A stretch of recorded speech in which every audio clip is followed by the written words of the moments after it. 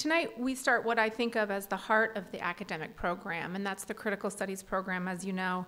One of the points of this program is your involvement beyond your attendance at lectures. So every year we choose people to come in as our fellows based in part on their proposal and the experiences and the points of view that they'll bring to campus, but also based on the openness of their ideas and the way that their ideas will be receptive to this community and work with students at the Academy to really keep those ideas forming. So we often look for things that are not static and fixed, but things that have possibilities once they come here. Because proposals, as you know, are just that. They're prospects of things that may still come.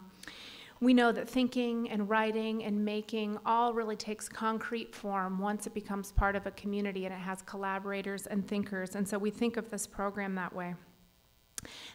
It's very clear already that we've found an excellent person to come help us with that this semester in Anthony Byrt. Anthony arrived, like many of you, only a few weeks ago, so he too is new to the Academy. He comes to us from Auckland, New Zealand. And yet it already feels like he's a longtime member of a community, and that's really in no small part to his efforts to reach out and be curious and inquisitive about what we're doing. So thank you, Anthony, for diving right in 3 short weeks. Since many of you have already met Anthony and you heard me introduce him at Academy Day, I'll ask you just to bear with me a little bit as I tell you some things that some of you may already know, but we've got some new folks in the audience tonight too. By now, and by his voice, you know that Anthony comes from the other side of the world, where he is an art writer whose work has appeared in magazines such as Art Forum, International, and Frieze. He's also a contributor to the New Zealand current affairs magazine, The Listener. And in addition to this, Anthony serves as the Director of Research in Auckland at the Whitecliffe College of Art and Design, where he oversees their critical studies offerings and also supports the faculty in the development of their own research. At Whitecliffe, Anthony helps to build the school's international reputation and relationships, drawing on his time living both in Berlin and in London, and getting to develop relationships in faraway places like Bloomfield Hills, Michigan, and Detroit. While he's here, Anthony will be working on a collection of his own essays, building from the ideas that are presented in his talks, but also in the ways that they are worked out. Those ideas are worked out with you in the discussion sections. This new collection of essays will follow on other writing that Anthony has done, essays on artists and exhibitions, ideas coming from all over the world, Germany, Denmark, Australia, among others. And I think we'll start to hear some of those ideas tonight and then watch as they form throughout the semester. So tonight is the first of 2 lectures, as you know, and there'll be many other opportunities during the course of this first semester to talk with Anthony. Consider this, I think, in some ways the first chapter of Ideas in Progress, and then please do find ways to join in so you can see them evolve as it goes on. It's been such a great pleasure to have you here already, really, for, as I said, for him to come with curiosity and interest and become just a fully engaged member so quickly. So welcome to Anthony, and thanks for being here.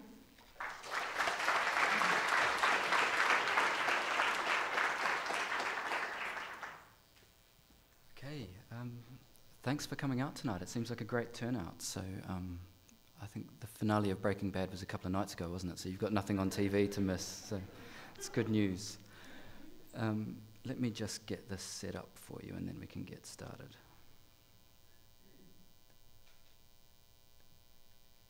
Okay, cool. So just before I get started with the actual lecture, I just wanted to extend my thanks again to Cranbrook for inviting me to be here. Obviously, I've travelled quite a long way to kind of join you for the semester, but I'm delighted that we found the way to make that happen. And in particular, I really want to thank Sarah again for all her hard work to get me here. I checked back over my emails this morning, and I realised that it was actually almost a year ago that you guys sent out the call for applications. So it's been a pretty long process, and so it's great to kind of finally get the chance to get the show on the road tonight. I also wanted to thank the artists in residence and also Tricia Holt for the warm welcome you've extended to me since I've arrived. So I'm already, as Sarah kind of indicated, they're starting to feel right at home, and especially now that my wife and son have arrived this week as well. So it's definitely starting to feel like a good place to be for a few months. And I just wanted to say as well that I'm also already tremendously excited by the city about half an hour down the road, which I've admittedly only explored as a bit of a tourist so far, but it seems a very exciting place, and sort of nothing like the headlines and then everything like the headlines, but it also seems like a really great place potentially to be a young artist. And you know, when I talk to people and they're talking about renting studio space for kind of a penny a square foot and stuff, I mean, trust me, you ain't going to find that in New York and London and Berlin. So just kind of bear that in mind, I think, but it seems like the seeds of a really exciting scene are already starting to form down there. So I'm very much looking forward to getting to know Detroit a lot better during my time. So let's start with this guy. So Sarah kind of indicated that most of my work is as a kind of traditional art writer, I guess. So I review shows, I interview artists, I write essays for catalogs and so on. But while I might be kind of writing about specific artworks and projects, I find that I'm increasingly thinking about other things, and that those other things that I'm thinking about are starting to inform my work quite a lot. And what I'm really thinking about mainly is this kind of question of what it means to make art in a highly networked world and the kind of space that we live in today. And in particular, I'm really interested in this relationship between the real world and what I would call the disruptive imagination, which has been for the past century or so kind of the province of artists, you know, starting with the avant-garde and running right the way through.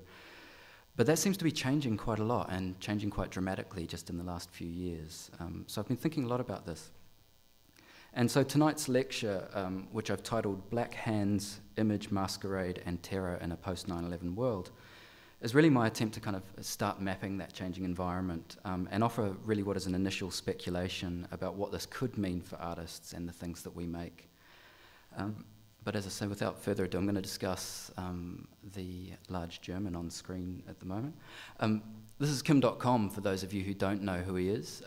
And if you don't know the story of Kim.com, I'm kind of about to reveal it to you for reasons that I hope will become apparent as the lecture proceeds. So on the 20th of January 2012, the New Zealand police, in collaboration with the US Federal Bureau of Investigation, raided the Coatesville mansion of Kim.com. Just so you know, Coatesville is an extraordinarily affluent kind of rural area just on the edge of Auckland, which is my hometown and also New Zealand's biggest city. .com, who's a German citizen with permanent residency in New Zealand, was the founder of Mega Upload, which was an enormous file storage and sharing site, which the US Department of Justice had labelled one of the most egregious sources of copyright infringement on the planet. And this didn't seem an unreasonable proposition on the face of things, given that Mega Upload at one stage accounted for about 1% of all internet traffic, which is pretty humongous. And it was at one point the 13th most visited website in the world. So, you know, again, in an age of Amazon and Twitter and Facebook and such like, that's pretty impressive kind of stats. But .com was arrested, his assets were seized, and in the following days, the DOJ shut down Mega Upload on the basis that it had allegedly generated more than $175 million in criminal proceeds and caused more than $500 million in harm to copyright owners. I found this image. It didn't seem like Kanye was too worried about that, but you never know whether this is an actual endorsement or just yet another piece of piracy. So. But in New Zealand, large-scale police actions involving armed officers tend to be exceptions rather than rules. So had the police simply arrived with a few officers, knocked on .com's door, served him with a warrant and quietly escorted him from his residence, everything may have been different. But instead, they executed an American request with appropriately American enthusiasm. Guns, helicopters, the works. So these are some images from Kim.com's own CCTV system, which he released after the arrest, because there was some debate about what the scale of this operation actually was. And Mr. .com was obviously very keen to let people know quite how extravagant the whole thing had been. So dogs and guns. Big black helicopters arriving on your front lawn, which in New Zealand is a pretty unusual kind of occurrence. A whole kind of convoy of trucks arriving to seize his goods, which included a huge kind of custom car collection. So they already knew what the guy had, and for reasons that I'll reveal shortly. So quite why the New Zealand police did this is still a mystery, and it is possible that they thought .com was armed, and indeed one of the more salacious rumours was that he was found in his panic room with a shotgun. And .com kind of fueled this rumour himself somewhat. Check out the license plate on his Benz as well, so he's, you know, not showing too much kind of remorse here. And there's also been speculation that the police were under the absurd impression that .com had a kind of doomsday switch, so basically a kind of big red button that would erase the content of all of Mega Upload's servers in the time between two of the big Germans' heartbeats. Now, anybody who knows things about the way these systems work just know that it's all mirrored around the world, so that would have been impossible to do. So whatever the reason for the shock and awe approach, it's unlikely that .com would have become the public figure he is today without it. And of course, there were plenty of other factors that made this a huge story. So there was the fact that it was a raid on New Zealand's most expensive property. There was also .com's own narcissistic desire to play innocent victim and internet freedom fighter. I think you can probably start to get a sense of what a narcissist this guy is from this image. There was also the fact that it happened in the New Zealand Prime Minister's very own electorate, apparently without his knowledge, which is a claim that still seems highly improbable. A police action by a foreign police force on your turf is pretty unlikely to have gone unnoticed. So basically everything about the story was big. The police tactics, the political stakes, the sums of money involved, the house and the ridiculous American cars that were seized from inside it. So there's .com's pink Cadillac. I guess it's a Cadillac. You guys will know better than I do about such things. There was also the scale of Mega Upload. And of course, .com himself, an enormous German with a fake name and a funny voice, who until then almost no one in New Zealand had heard of. But that, though, was about to change very quickly.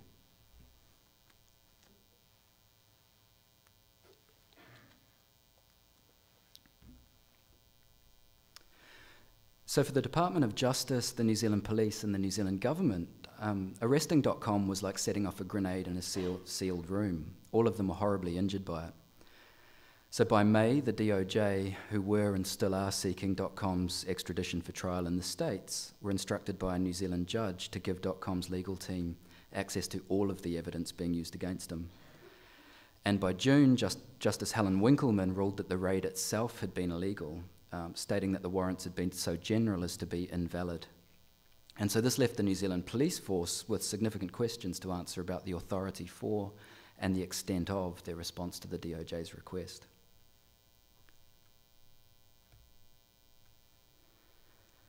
But most damaging of all, and with far and away the greatest impact on the relationship between the government and the New Zealand public, was the revelation that in the lead up to his arrest, and this will ring plenty of bells with you Americans, .com had been spied on illegally. And just so you know what you're looking at here, it kind of looks like Lord of the Rings, except the kind of two humongous golf ball buildings in the foreground. This is the headquarters, or the spy headquarters of the Government Communications Security Bureau, or GCSB as it's known in New Zealand. And so the GCSB is New Zealand's most powerful and secretive agency, whose mandate is to intercept foreign communications and gather useful signals and intelligence. And so it's a crucial part of the Five Eyes network, which some of you may have heard of, alongside similar agencies from the United Kingdom, Australia, Canada, and, you guessed it, the United States. And so the Five Eyes network is essentially, as we've started to learn, is the global eyes and ears of the NSA, effectively. But what the GCSB can't do under New Zealand legislation is intercept the communications of New Zealanders who are classed both as citizens and permanent residents. So it turned out that someone at the GCSB had forgotten to properly check what .com's residency status actually was. So he was and is, for the purposes of this legislation, a New Zealander. So effectively he holds a green card, what we would consider a green card, which means that they're not allowed to intercept any of his communications. And it turned out they were doing that for a good couple of years. This, as many of you will know, is one of the slides that Edward Snowden released from the PRISM program. And what I find kind of super interesting about all these slides is how utterly hideous they are. It's like they had all this money to kind of spend on spying, but not on PowerPoint design.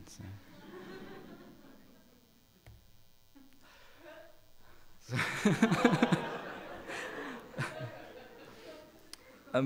So one of the great champions in this fiasco was John Campbell, who was an affable, highly respected television journalist who used his eponymously named news program to pursue the story on national TV. And so his approach was old-school Watergate journalism at its best. Night after night, he asked who knew what when, and gradually started to unravel a web of connections, political donations, and smokescreens, and showed that some very powerful people knew a bit more about .com than they were actually letting on. And so squarest in his sights were two politicians, so New Zealand's Prime Minister John Key, who I mentioned very briefly before, and also the man who was and is propping up John Key's government by giving him the most marginal of majorities in Parliament, the independent MP John Banks. Now Banks in particular was badly injured by the .com saga. Before entering National Parliament, he'd been the rather controversial Mayor of Auckland, which is my hometown, and he initially denied having much knowledge of .com, but footage quickly emerged of him partying with the internet mogul. First at a massive public fireworks display that .com had paid for, as thanks to New Zealand for the granting of his permanent residency, which was $1 million extravaganza that the spy agencies seemed not to have noticed when they were checking his residency status. And later footage of Banks emerged giving a speech at .com's birthday. Banks also claimed that he couldn't recall whether he'd ever been flown to .com's mansion, which is, again, the most expensive property in New Zealand, in a helicopter for a private meeting. And then, as if credulity hadn't already been stretched beyond its limits, he claimed to have no knowledge of a large donation made by .com to his failed mayoral re-election campaign. And this donation was recorded in Banks's books as anonymous. And under New Zealand law, if you know where it's from, you got to tell people. So this is where the controversy lies with this one. And so .com maintains that Banks and his staff directly solicited the donations from him. Okay. So, you know, obviously when I describe a story like this, it starts to sound a little like a kind of missing South Pacific series of The Wire or something. You know, it's got all the kind of controversies and political kind of machinations that you would expect from something like that. And I could actually keep going on for hours about the .com case, and indeed it's still unfolding as we speak, and it's really having a pretty significant impact on the political landscape of my home country. But for our purposes, there are three things about the case in particular that I really want to focus on for the rest of the talk. So first of all, so its resonance with global debates about the relationship between copyright, data, and the freedom of information. The profound shift it illustrates in the way information and images move through our culture. And third, and most importantly, and this is where I'm really going to spend a lot of my time, is its unreality. So the semi-fictional nature of this event and others like it.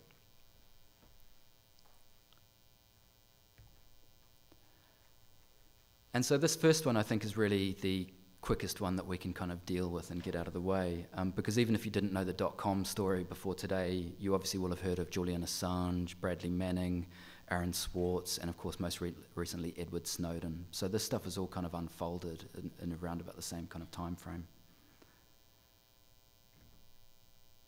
And the case that most closely mirrors .com's is Swartz's, in that both were pursued by the DOJ for alleged copyright abuses, and both were obsessed with pointing out the inefficacy of 20th century notions of intellectual property for a 21st century world.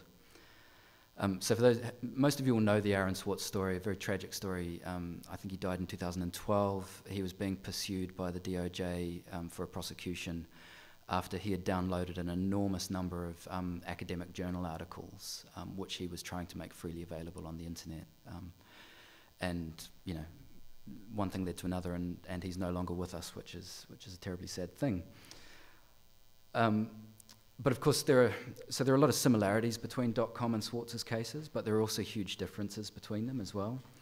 And so for one, Swartz's campaign was vehemently against the monetization of knowledge. You know, he believed that this stuff should be totally freely available on the internet, that people shouldn't be charging for academic research.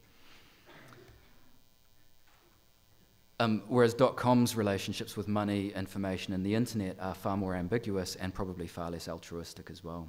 So, you know, you don't end up living in New Zealand's most expensive residence by accident.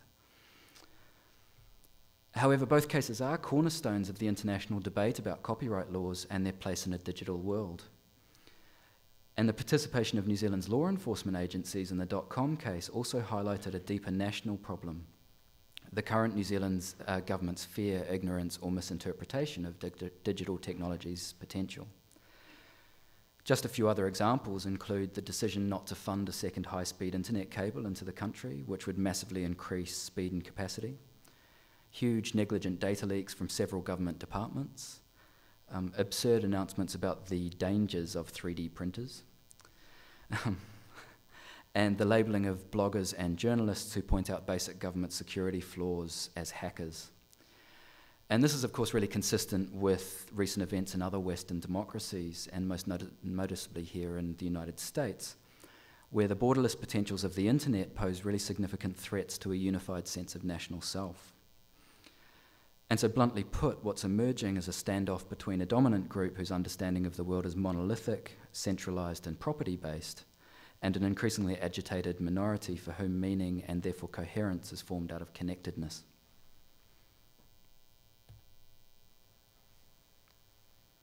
And so that brings us to the second point about the .com case, which is the power of the network to reshape the way information, images, and ideas flow through our culture. So as the DOJ's quickly learned, trying to contain .com and his activities is like trying to catch water. Because while it's one thing to take away a man's real-world possessions, his cars, his money, his computers, it's quite another to shut him down online, which is, after all, the place where .com is alleged to have committed most of his offences, or all of his offences, in fact. So he has, for example, already set up a successor to Mega Upload, despite the fact that he's facing prosecution, this time simply called Mega, which already has hundreds of thousands of subscribers around the world. There may even be some subscribers here.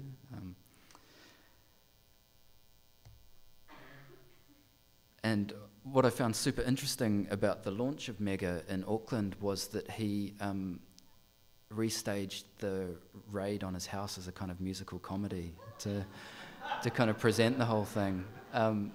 So here we've got his kind of army girls in their short skirts with .com as the centre of attention, as he always is. The Armed Defender Squad kind of keeping an eye on the audience, or I guess you guys would call it a SWAT team. And he even reenacted the kind of emotional moment when he got picked up by the team arresting him. So he also has around 300,000 followers on Twitter, which is an important platform for growing his cause, his business, and his ego. And so basically his existence in the culture continues and develops as a result of precisely the same tools he's supposed to have committed his crimes with, which is obviously making a mockery of national jurisdictions at the moment. But I'd go further and say that the reason .com is proving so troublesome for the DOJ is because he doesn't actually exist. Now, .com, in a sense, is pure image, a figure that only exists within the network. Now, that's not to say that there isn't a real guy with, I'm sure, real feelings who lives in New Zealand with his wife and children. But that guy isn't necessarily the one reshaping the political discourse in my country and seriously annoying the authorities in yours. It's a kind of different .com who exists only online. And so in this regard, he seems to me like the perfect manifestation of a shift in our broader culture, which art historian David Joselit so eloquently describes in his short book, After Art. And I think Joselit's book is one of the most significant contributions to early 21st century art history, it's basically his attempt to offer a theorized account of the shift from an object-based aesthetics to a network aesthetics. And central to this idea is Joselit's idea of buzz.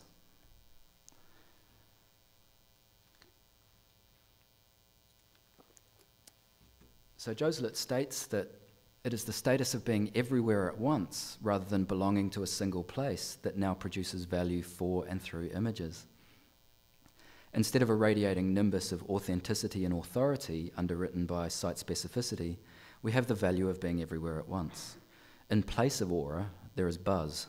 Buzz indicates a moment of becoming, a threshold at which coherence emerges.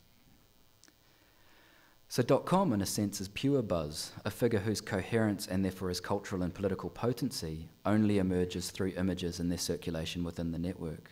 So he's literally everywhere at once.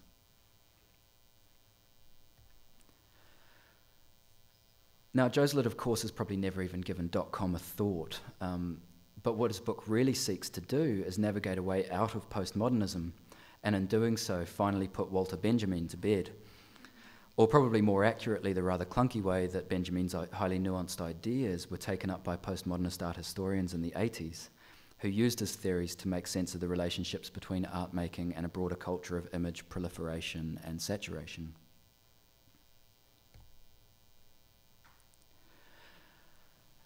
And Benjamin's key essay, The Work of Art in the Age of Mechanical Reproduction, rightly or wrongly became a kind of critical weapon of mass destruction in the 80s and early 90s. A pretty nasty tool to mop up the last guerrilla pockets of modernism. And so many of you in that quote that I provided just before will have noticed Joselit's use of the word aura, which is of course inextricably linked with a specific kind of mourning or a sense of loss articulated in Benjamin's essay. But here's what Joselit has to say about that. So this again is a quote from Joselit's book. As Benjamin was well aware, one of the primary aesthetic and political struggles of modernity has been the dislocation of images from any particular site and their insertion in networks where they're characterized by motion, either potential or actual, and are capable of changing format, of experiencing cascading chains of remediation. Images are no longer and probably can never again be site-specific, as Benjamin diagnosed, which means that instead of witnessing history, they constitute its very currency. And he goes on, in another part of the book, he's been talking about the restitution debates. So, for instance, the Elgin marbles and the desire for them to go back to Greece. So this is why the restitution debates I've discussed belong to our historical moment. They represent a fundamentalist effort to restore aura at a juncture when the potential of image circulation and the population explosion of images is irreversible. And so I've highlighted those bits in red, which I think are really important. And I kind of find the language of Joselit's book super interesting as well, that he would use terms like fundamentalism and explosion and things like that in our kind of current climate to describe this shift. And this is something that I'll be picking up on again shortly. So essentially in Joselit's formulation, Benjamin's vision of the mechanical future has kind of finally and fully realized itself. And so we could then see .com as both an individual embodiment of that mechanical future and also one of its most crucial facilitators, a man who only exists as image, but who nonetheless has managed to create the world's largest platform for the free circulation of information and ideas.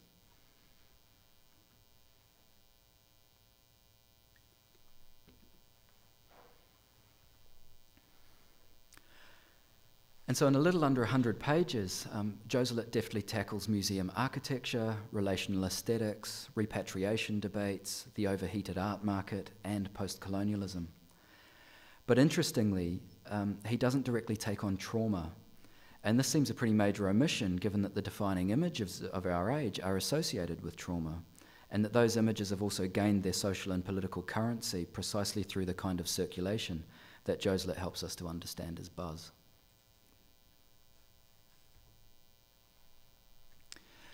So in the early 90s, the so-called CNN effect became one of the dominant theoretical models for understanding the impact of modern media on our understanding of the world.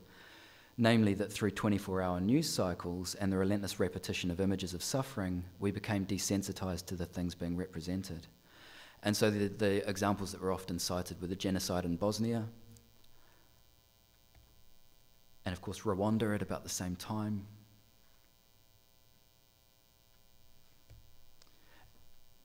and the horrifying effects of famine in Africa. So these were often cited as kind of key examples in this kind of desensitization that we went through. But even the greatest photography essayist of them all, Susan Sontag, conceded in a late book that perhaps she and others had been wrong about this. And the defining traumatic events of the 21st century, when viewed through Joselit's framework, give us every reason to agree with that late revision by Sontag. So I'm just going to provide a list for you now as well. And you can all read, so I'll let you read this one.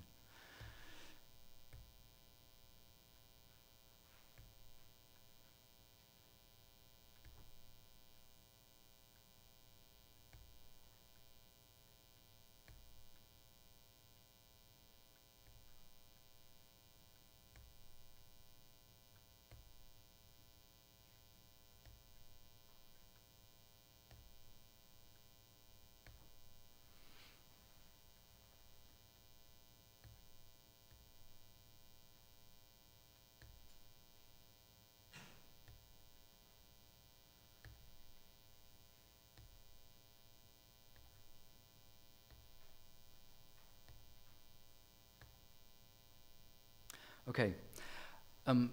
So there's a reason, obviously, that I've just given you a list rather than going through specific images of these things. And that's because I'm willing to bet that in most cases we imagined the same images, or at least images from a similar set, for each event. So for instance, a plane hitting a tower, or possibly a falling man, a bearded, bedraggled dictator being hauled out of a hole in the ground, or maybe a statue of him falling to the ground and being whacked with shoes. A young female military officer dragging a detainee around on a dog lead, or young men in orange suits blinking in cages under the Caribbean sun. So under Joselet's formulation, the buzz generated by these images has supplanted our need to see them. And in a weird way, their constant reproduction and recirculation makes us more sensitive to their content rather than less. So just look, for instance, at how an entire global political and social discourse has been transformed by the image of a plane hitting a skyscraper. And of course, you might also notice names like Assange, Manning, and Snowden, and the rest of them on that list too. And so here what I'm trying to point out is that trauma is not simply about actual violence, but rather about radical disruption. So acts, events, and images beyond expectation that alter our understanding and experience of the world. So in that sense, I think you can kind of see those names as sort of traumatic figures, in a sense. Okay, and there seems in this to be a really big difference between these 21st century traumas and those of the 20th. Because whereas so much trauma photography of the last century was, as Joselet points out, history's witness, so Hiroshima and the Holocaust being the most obvious examples, 21st century image trauma is defined instead by narrative potential.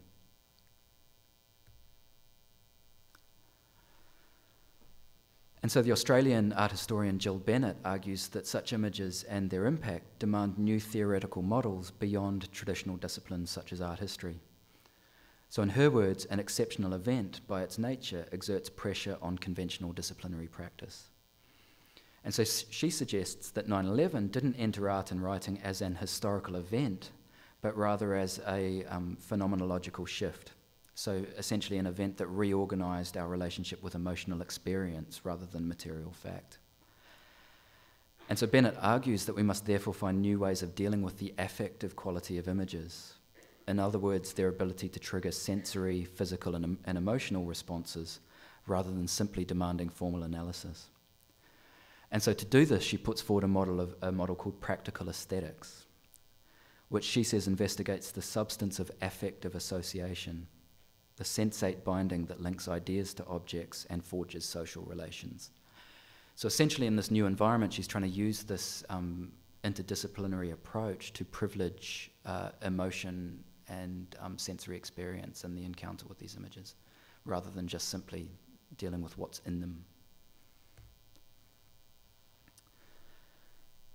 So it is in Bennett's formulation the affective nature of 21st century images of trauma which trouble us most. It's their ability to make us anticipate rather than merely observe or read pain.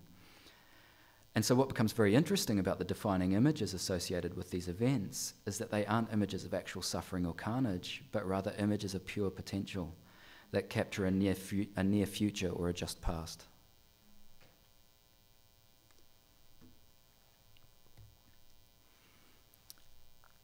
So the most culture-shaping images of the London bombings of 2005, for example, are not of a blown-up bus in Tavistock Square or destroyed and bloodied train carriages. They're CCTV pictures of 4 innocuous-looking young men of South Asian descent wearing backpacks, entering a train station just north of the city. And of course, one of the most potent effects of this was that young South Asian, Central Asian, or Middle Eastern men wearing backpacks in London suddenly weren't so innocuous anymore. They became symbols of threat, which is a pretty traumatic psychogeographic shift for one of the most multicultural cities in the world.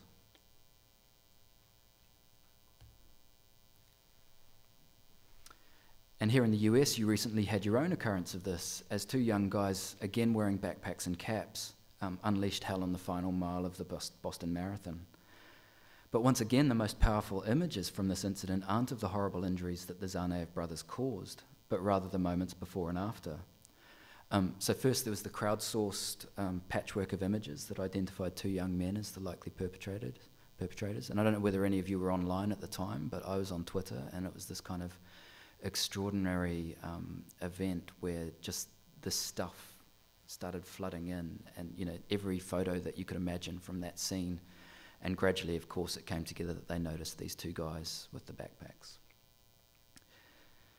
So this identified the two young men as the likely perpetrators. But second, and far more powerfully in my view, is this image, captured days later in a suburban backyard. It's the radiant outline of Dzhokhar Zainayev's prone body, folded, if you look closely and imaginatively, as an artist friend of mine pointed out, vaguely in the shape of a handgun. He was badly injured, bleeding heavily, and hiding under a boat's protective cover. And so, captured from a police helicopter, this, of course, is a thermal image. It's a picture of heat, and it confirmed two indisputable facts. First, that he was there, and second, that he was alive. But what's so remarkable to me, if we think about Bennett's kind of model of an affective bodily relationship with these works, is this relationship here between heat and blood. So Zanaev was suffering from severe blood loss when he emerged from the boat. So one can assume then that over time his thermal imprint would have faded, eventually to nothing, at which point the helicopter wouldn't have been able to see him at all. And so I think as a kind of example of the kind of narrative potential of an image, this is pretty potent. And so it was just a month later that two young men hacked a soldier to death on a London street. And this was horrific, obviously, but far more profound from a cultural perspective was the remarkable video footage which was captured on a passerby's phone of one of the killers, speaking excitedly but rationally in the immediate aftermath about why he'd done it. His arm is visibly soaked in blood, and he's still holding the murder weapon. And so people who've lived in London for any period of time know straight away from his accent and his slang that he's a fellow Londoner. From the visual and audio information, we can also make other assumptions that turn out to be true, that he's probably of Nigerian descent, or at the very least definitely West African, and that he probably grew up on an estate, the equivalent of your projects, I guess, on the south side of the river. And all of these things turned out to be the case. So he is then a visual and cultural embodiment of the city as much as he is an instigator of a huge and important disruption within that city's cultural fabric.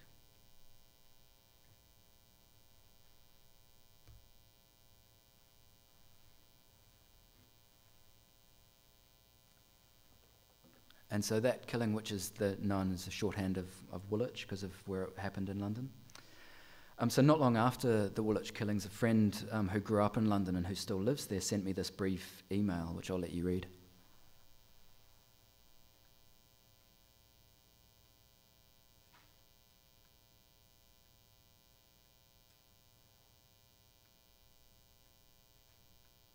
Now bear in mind, of course, that this is a city that went through a much more substantial bombing in 2005 in terms of the actual scale of a terror attack. But Woolwich seems something different. And obviously I've added these italics myself to illustrate that it's primarily the power of the image rather than the act that matters here. In a city the size of London, one murder doesn't cause a seismic cultural shift. And yet this one did because of the powerful images attached to it. Not statements of documentary fact, but records of a terrifying just past, and also a representation of a culture facing narrative crisis.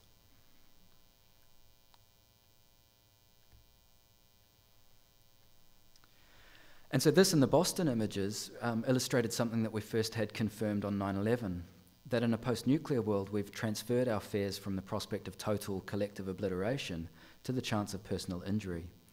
Now this is a shift from a blunt passive fact that we can do nothing about to a situation of chance, ambivalence and potential. And I think this shift has got a distinctly archetypal edge to it too. So put another way, our fear of mad kings bringing about nuclear annihilation has been replaced by a different paranoia, about crazed jesters maiming us, unleashing chaos through more modest acts of terror. So we've become petrified of the hidden face that plots against us, laughing. So the most obvious example of them all, Bin Laden, but also the Tsarnaev brothers, an anonymous Nigerian boy in London. And just to take the Islamic tinge off this, because I don't want to make this exclusively about that at all, figures like Anders Breivik and James Holmes. And remember also that Holmes specifically took up the figure of the Joker when he carried out his acts, which is something that I'll pick up on later on.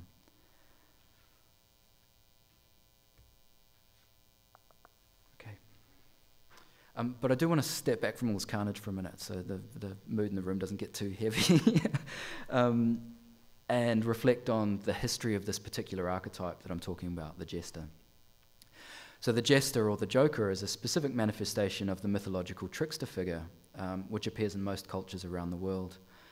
And in his brilliant book, Trickster Makes This World, Lewis Hyde shows that the trickster is, above all else, and in every culture in which it appears, a creative force, a force for change. And central to this is the trickster's power to disrupt the status quo, to step beyond the worlds of gods and men, unencumbered or willfully negligent of the rules that dictate behaviour in each. So, for example, trickster might steal fire from the gods, giving man his first and most important technology. Similarly, though, the trickster creates the forces that keep us rooted in our own mortality. Most notably, the trickster is often responsible for our desires, so our need to eat, to drink, to fight, to love, to fuck, and so on. The trickster's mischief, therefore, reminds us of the connections between our morality and our bodies. But most importantly, and this is an idea that I really want to hang on to through the rest of the talk, tricksters are crossers of thresholds. They are in many cultures the only figures who can move between the worlds of life and death, or between the heavens and the mortal world.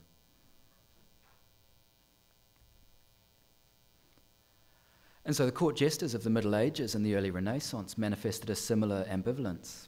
Anchored in the vulgar, vernacular, folkloric world of common people, they were also integral members of the royal court, often exerting huge political influence over their rulers. They were, in a sense, sanctioned rule breakers, professional fools who reminded rulers of their weaknesses and brought kings and queens back to earth with a thud. Masquerade thus became both a means of protection, the performance of a false identity to preserve the real body lurking behind it, as well as a symbolic manifestation of a transgressive status. And such figures also acted as release valves for conservative, otherwise stagnant cultures.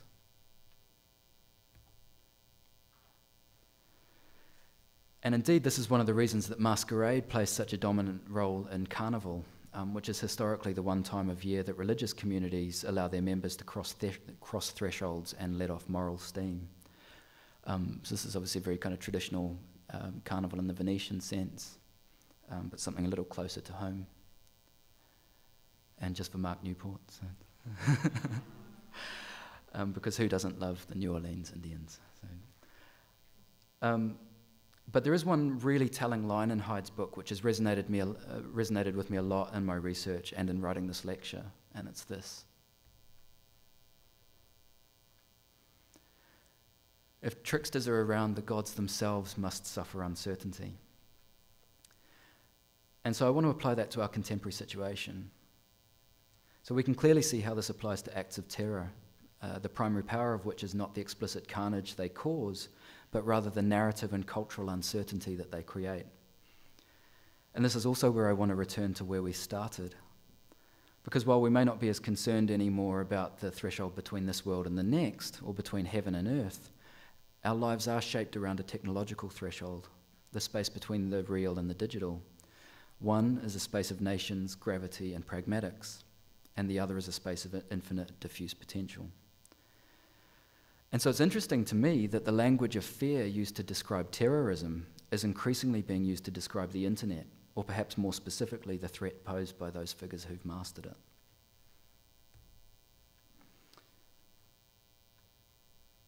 And the fear this technological mastery elicits isn't so much of the digital world per se, but of the glitch. So basically the moment in which the digital spills into real space. And so to get back to our man .com, he's a perfect example of this. Someone whose online world has a very real ability to pick the pockets of Hollywood studios, music labels, and so on. And .com himself is also a fool in the old-fashioned sense. He's an enormous man with a funny voice and a fake name, living in New Zealand's most expensive house and making millions off an online service, while he himself has time to become a champion gamer. So he was, for a time, ranked the world's best player of Modern Warfare 3.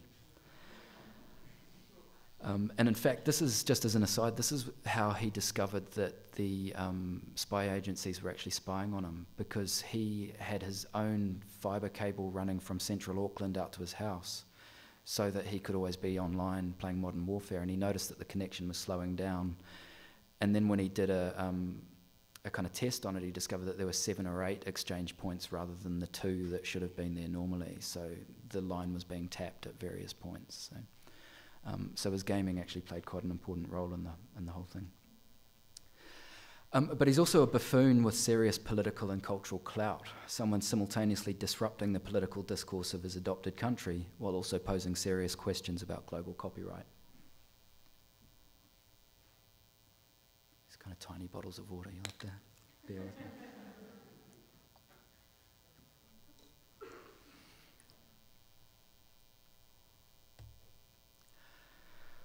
Okay, but perhaps the best example of this online jester spirit is the organisation Anonymous, which isn't really an organisation at all, but rather a dispersed group of hackers who share a collective identity online.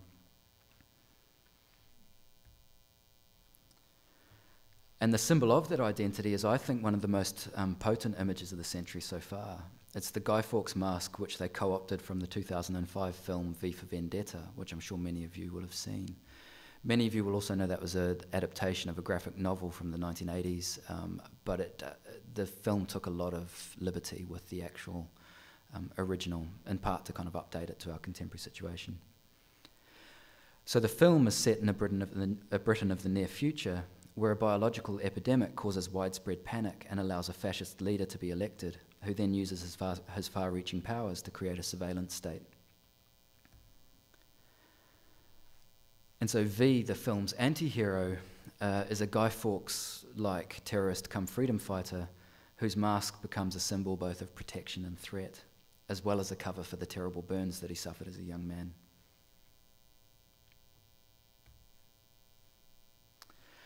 And so Anonymous clearly see themselves as an online articulation of V's vision, an organisation focused on causing chaos and mischief for politicians who are intent on knowing our every move and thought. And indeed, Mr. Snowden's revelations have kind of given a lot more credence to that idea. Members of Anonymous have also played essential cyber roles in some of the world's most important recent events, so in particular the Arab Spring, WikiLeaks, and of course the Occupy movement, which again uses the mask in a similar sort of way. And just to illustrate how interlinked all of this is, it's worth mentioning that in the days after .com was arrested by the DOJ and the DOJ shut down Mega Upload, Anonymous launched a huge denial of service attack on the FBI's website, causing it to crash under the pressure. So for those of you who don't know what a denial of service attack is, it's basically carried out by hackers who've established what are called botnets around the world, and so those are essentially armies of drone computers infected with a virus. So the owners of these computers won't even know that they're infected usually. And so what that does is it allows the hacker to send out an instruction to all of those computers to simultaneously attempt to load the same website. And of course, if you've got hundreds of thousands of computers doing that at the same moment, the website just cracks under the pressure. And so they did this to the FBI's website. Took them a couple of days to get back online. The most famous one that Anonymous launched was against Visa and MasterCard after they stopped taking donations for WikiLeaks. So after Assange was kind of on the run, so they attacked those credit card companies in the same way.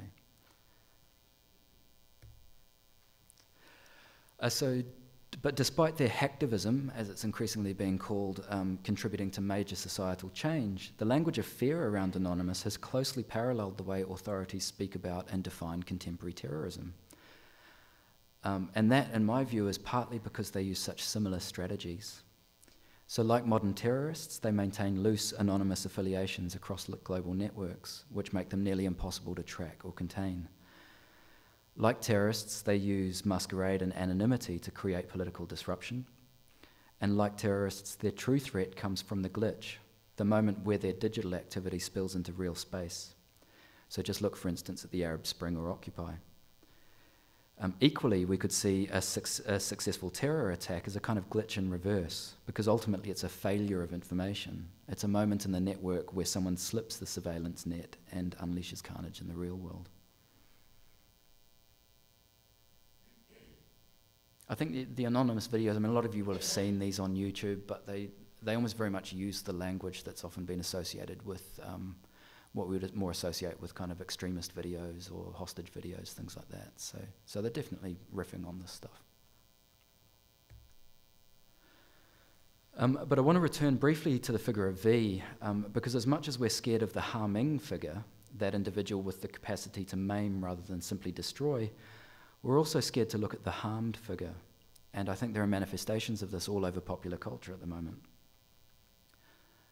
So the most obvious, and probably the cheesiest, is Batman's Joker, who in his most recent incarnation was clearly a terroristic figure motivated by disturbed ideology rather than the simple greed of his 1960s predecessors. So he's really the archetypally damaged Harlequin figure, varying between absurdist humour and extraordinary acts of violence. But I think there are other more subtle versions of this archetype emerging in contemporary culture as well. And one of them is this guy, who many of you will know. So this is obviously Omar Little from The Wire. And most of you will know Omar as a contemporary outlaw in the kind of classic Wild West mode, a gunslinger who robs drug dealers and causes chaos every time he shows up. But to establish him as an outsider, Omar also carries two marks of difference or harm, violations of his body that hold an uncomfortable mirror up to those who encounter him. So the first is the unexplained scar that runs across his face.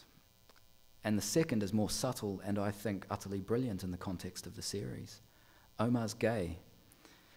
And this, in the context of African-American gang culture, is simply too much for the gods of the towers, the Barksdale crew, to cope with. So, for example, Avon and Stringer regularly refer to Omar as that cocksucker, not just as an insult, but as a statement of horrified fact. So Omar's sexual otherness is a classic trait of the trickster. He's also a threshold crosser. So moving between the world of the Barksdale gods and the cops trying to catch those gods out, and getting what he needs from both. He's also capable of extraordinary violence, as we see on regular occasions throughout all the series, but also of revealing incredibly eloquent truths. And when it suits him, he's also a liar. So here's a classic sequence from, I think from series 1 that I want to show you, in which I think all these trickster traits are in play in Omar. So Mike, if you could flick things over. Characters of modern TV there, but I think the fact that he schools his guard in classical mythology says everything you need to know about Omar's archetypal heritage and his kind of awareness of it. There's also the absurd costume, so just look at how he knots the tie before he kind of goes into the courtroom. There's the fact that the slimy lawyer calls him amoral, and indeed amorality is a kind of defining trait of the trickster, as opposed to immorality, and that's an important distinction to remember.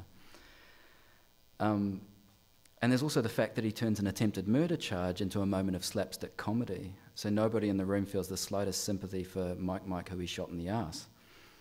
So everything about Omar is disruptive. When Omar's coming, everybody knows something's going to happen. A related figure is Richard Harrow from Boardwalk Empire. Again, we have a damaged man wearing a half mask to protect others from having to confront the horrors of mechanized war. The split face is also a metaphor for the two sides of his persona. On the one hand, he's quiet, protective, and servile. But on the other, he's a creative force, and so we see his private journals and his drawings throughout the series, but he's also capable of extraordinary violence, as we kind of saw at the end of the most recent series. So in the context of their respective shows, Omar and Richard are figures of huge ambivalence who drive their respective plots by creating uncertainty. They're neither good nor bad, but instead occupy the amoral creative space of the trickster.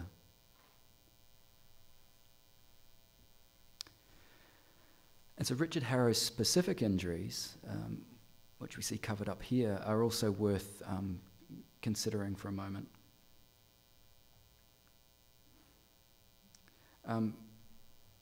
Because he received them during World War I, serving in Europe during the First World War. And this was the war that changed everything. Our understanding of scale, our understanding of technology's potential, our understanding of our own capacity to bring about our mechanical destruction.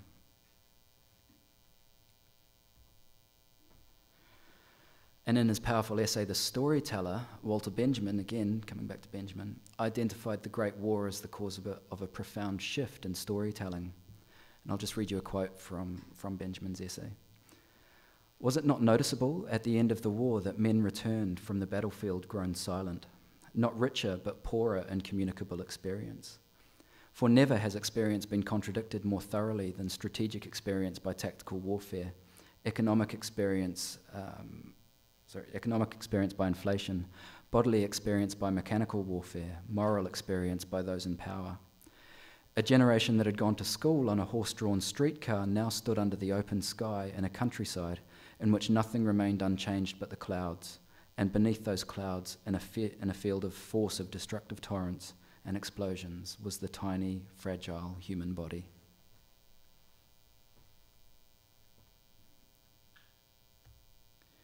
So what Benjamin highlights here is a profound shift in the interrelationship between our physicality, our imaginations, and technology.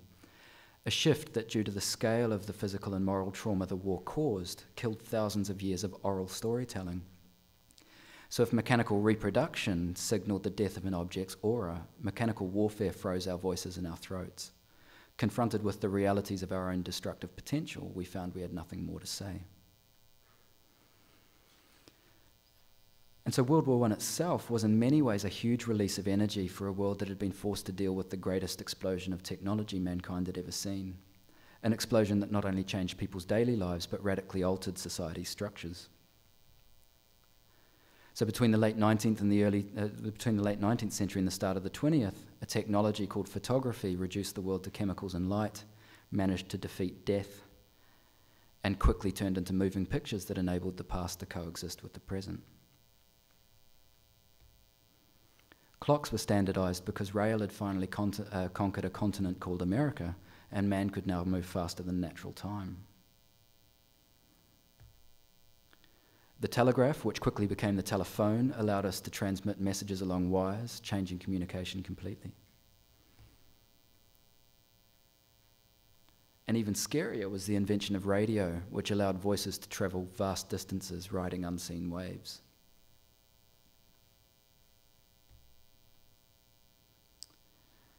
The power to generate and harness electricity gave people what seemed like limitless inventive potential and led to an explosion of new cities and industries, of which Detroit is, of course, a classic example.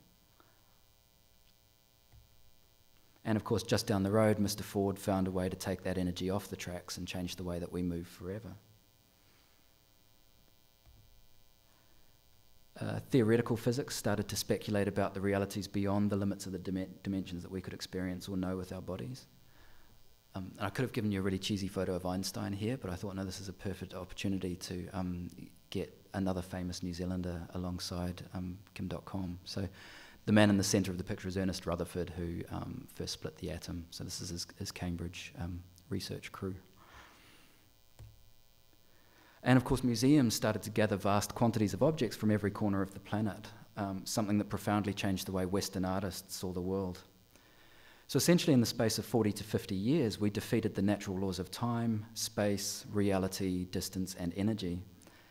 And given this technological and informational explosion, and given the thrust of my lecture, we might expect to have seen harlequins and tricksters everywhere during this period, figures who occupied the threshold between the mythic and the modern. And of course we did. America formed its greatest myths around just such figures. The card sharps, sharpshooters, cowboys, and confidence tricksters who made the West. This is one of the most well-known of all, Wild Bill Hickok. In Paris in 1905, Harlequin changed the trajectory of modern art. Now, there are various explanations as to why Picasso started painting Harlequins, but John Richardson, in his brilliant biography of the artist, provides the most compelling: the influence of the poet Apollinaire. According to Richardson, Apollinaire encouraged Picasso to imagine himself in different roles, in particular those that might provide him with an outsider persona. And the one favoured was that of Harlequin, which I think was a Belgian legend, which was literally a soul escaped from hell. So Picasso not only portrayed Harlequin, but also became him, a disruptive trickster with creative, near-magical powers who helped us to see space in a different way. And standing on the edge of modernity, Picasso took up this mythic archetype as a way to process the changing world around him. It was an identity that stayed with him for the rest of his life. And who can forget the futurists with their absurd manifesto?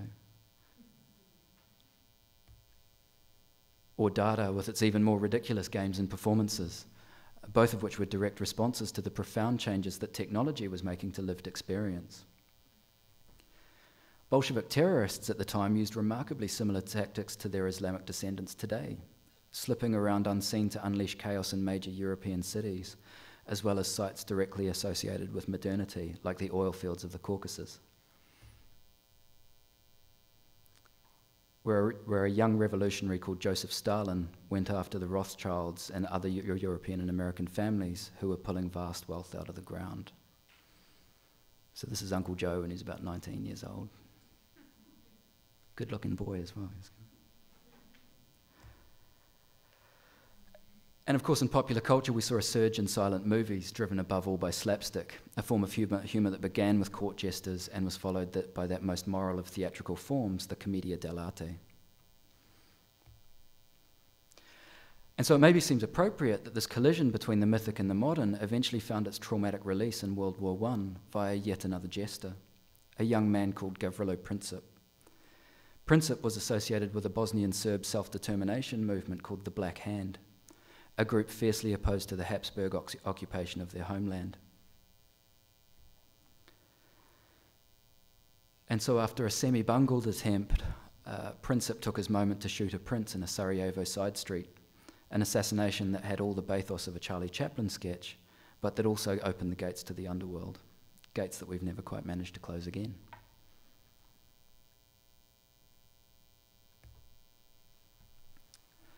So it seems to me that we're living in a similarly dramatic technological moment, as Joslet makes clear what matters now is the state of being everywhere at once, suspended permanently in a state of recirculation, repetition, reinvention, and reiteration.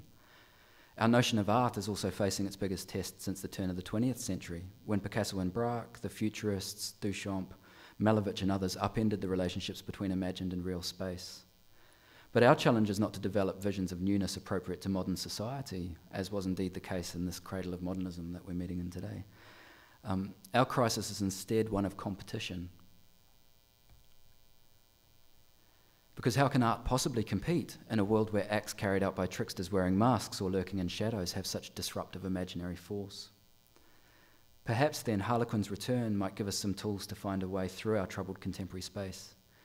Perhaps it might also satisfy our contemporary craving for myth, and that in a culture where everything is overexposed and permanently on display, this archetype allows us to embrace shadows again, reconnecting our physicality with our morality as we fumble through the dark.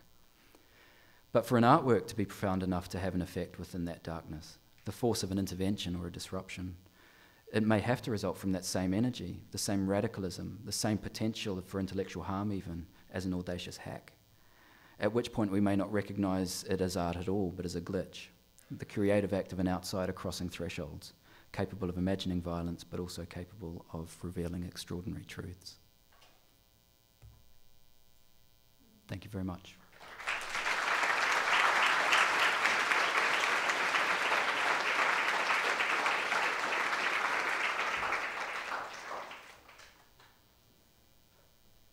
See if I can get onto my third bottle of water during the questions.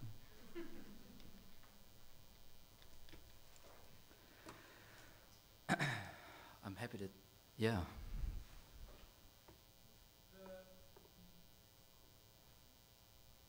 I think my question is, in the comparison you put up art against political action, often violent political action, what is the role then of the art versus the story that surrounds it?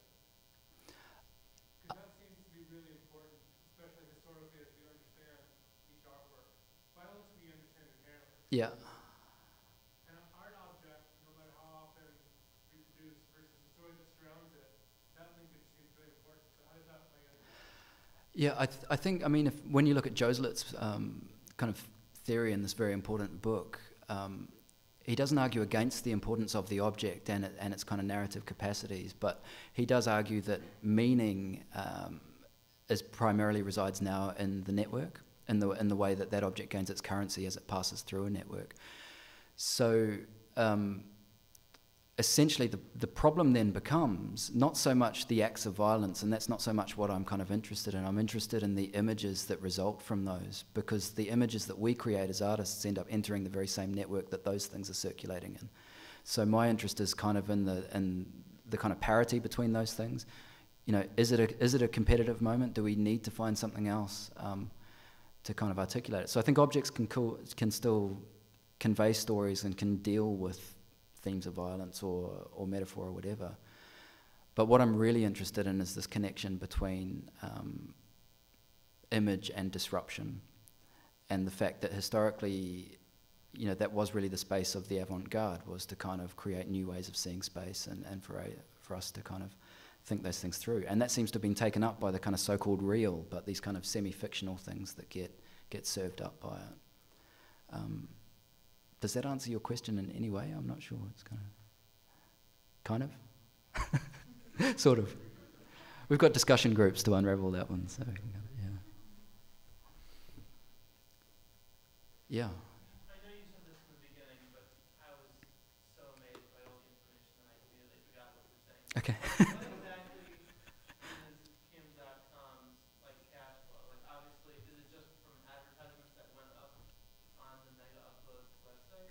Ads and subscriptions. So So it's a paid. it's a. Can you not pirate anything without actually paying money to subscribe? I think my understanding of it is that you needed to be a subscriber to Mega Upload to be able to then source the stuff that was held on those servers. So that was essentially where he was generating the cash from. And was he the brains behind the operation, or is he just the weird face behind the operation? No, he was the kind of original programmer, and then a team of them kind of became involved. He has this very interesting checkered history. He'd been kicked out of either Singapore or Hong Kong, I think, for kind of insider trading. Before, no surprises, but and so he got into New Zealand on this kind of weird visa situation where only 5 people in New Zealand have ever got in on this, which was they wanted high net worth people to move to the country, and so you essentially had to have like $10 million, and it kind of fast tracked your visa situation. And .com got into the country before they realised that he actually had this criminal conviction in Hong Kong previously. So he's just been a thorn in their sides all the way through. But yeah, essentially his wealth or his money is from exactly that, from subscriptions. And so the hundreds of millions that were kind of gathered from that were from people signing up. And given that it was, you know, the 13th most visited website on the planet, you can kind of see how that would add up pretty quick. Yeah. Yeah.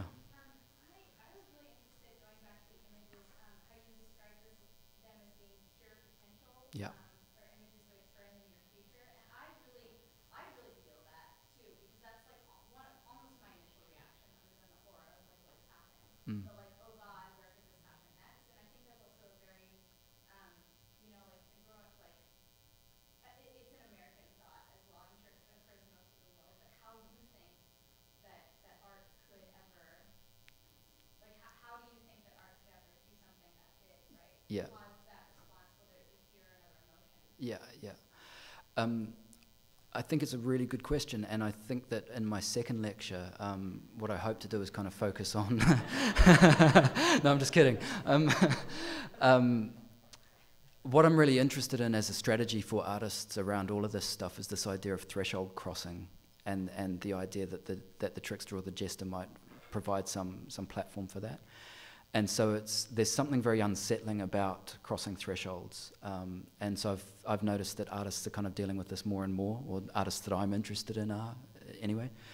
And so there are a couple of artists who I've been dealing with a lot who deal very specifically with kind of occult practices or magical practices, things like this. So this idea that there's a slippage or a space between two spaces, which is really where I see a lot of these images kind of operating. You know, that's why I talk about them being pure potential, because they have a kind of fictional element to them as well. And indeed, that's how the whole kind of political discourse is being kind of shaped at the moment, that it's around this idea of ambivalence, you know, that it could happen at any place or at any time. Whereas in the kind of nuclear age, we were just afraid that somebody was just going to press a big button and it was all going to go boom, you know. So So I think there are artists who are dealing very specifically with this idea of threshold crossing. So Makala Dwyer is an Australian artist who I've worked with a lot, who I think is doing this really brilliantly. But yeah, so that's where I think a space could operate for artists to kind of do something that is discomforting or as affecting in a bodily sense as some of these other things are. And that's why the Jill Bennett book that I mentioned is quite important too, because it really deals with this idea of affect and kind of sensory experience and particularly emotional experience in relation to artworks. Yeah, does that answer things? Yeah, cool. Sorry, yeah.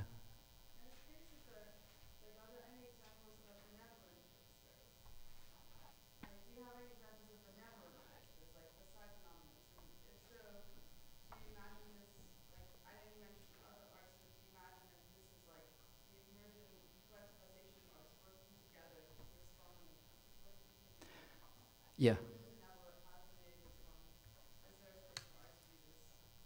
Yeah. So there's kind of two things there, right? There's the benevolence on the one hand and the collective thing. Can I deal with those two things separately? Is that, yeah?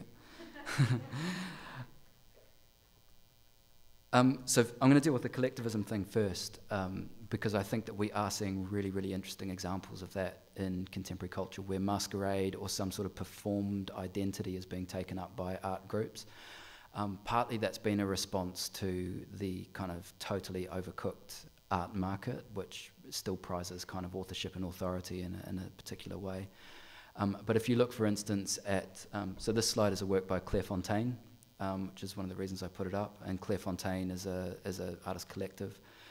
The Bruce High Quality Foundation in Brooklyn, the Rax Media Collective coming out of India. So I'm super interested in these kind of groups who are kind of strategizing.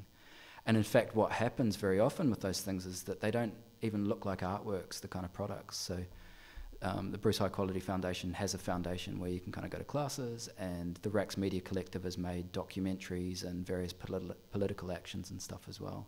So I think there are some really interesting collectives who are harnessing a particular type of energy to somehow bypass the art market or the traditional kind of art modes of doing things. On the side of benevolence, I guess the thing I want to kind of draw the distinction around with this kind of trickster treatment is, you know, the trickster as a topic is as big as the moon. And what I'm kind of specifically interested in this talk is the specific kind of Harlequin-esque kind of figure, or the Harlequin. And there seems to me a really interesting connection there between technology, violence, and humour, which have always been kind of characteristics of those kind of jester figures. So, I mean, the trickster is, because it's neither good nor bad, he can operate with huge benevolence. And indeed, you know, the example I gave with man getting its first technology that way is a kind of example of that. But because he's an amoral figure, and I'm saying he because primarily in the myths it is, because he's amoral, he can kind of flip and change at will between benevolence and extraordinary violence. You know, even Omar has his benevolent moments sometimes too. So.